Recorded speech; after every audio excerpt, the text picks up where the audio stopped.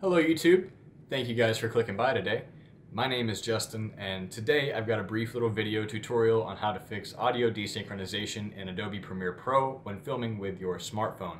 So before I get started, brief little story time. Last week I started my YouTube channel and I noticed that when I was filming with my Google Pixel 4 XL that everything was just fine in terms of audio synchronization when viewing it from my phone, but as soon as I imported the footage into Adobe Premiere Pro, there was some serious desynchronization issues going on. They weren't even consistent desynchronization issues either. I'm talking like 10 minutes into the clip, you have a 5-second delay on the audio, and then 30 seconds into the clip you have a 15-second delay in the audio.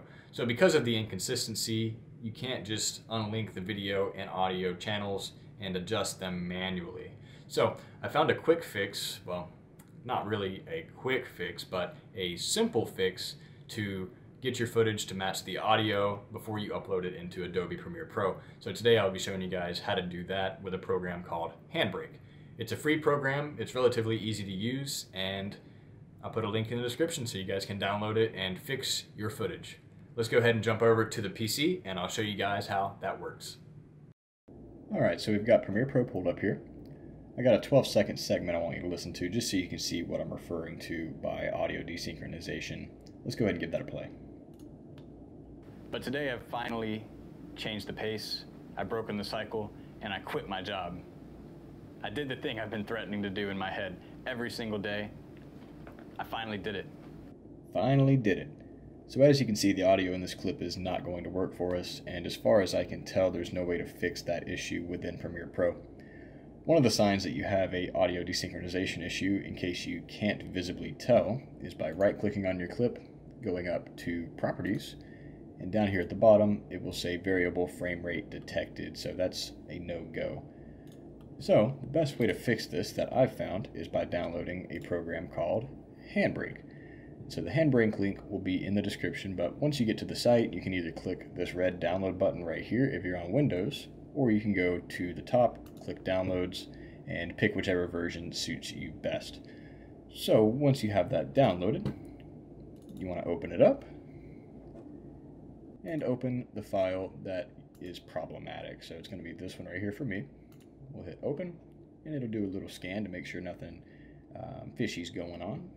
And then once that pulls up, we want to go to Preset, and you want to try to find the one up under General or Web that suits you best.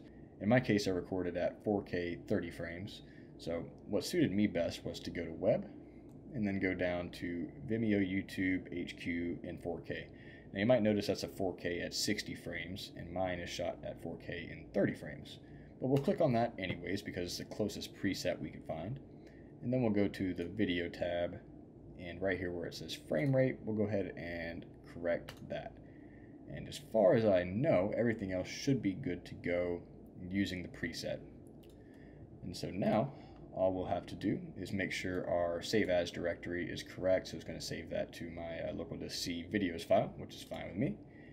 And then you'll just hit Start Encode. Now this process, at least in 4K, takes a pretty good bit of time to render everything up, so you might have to go make yourself some lunch or, find something to do to fill the time. If it ends up taking hours for yours, you can have it turn your computer off when it's complete by selecting down here in the bottom. Whatever floats your boat. But yeah, that's pretty much the gist of it. Once it's done, it'll let you know down here in the bottom, and then you'll be able to find your file at the specified directory, and then you should be good to go to upload it into Premiere Pro and start editing. But yeah, that's pretty much the gist of it. If you found this tutorial helpful, go ahead and leave me a like and maybe leave me a subscription, and I will catch you guys next time. Y'all take care.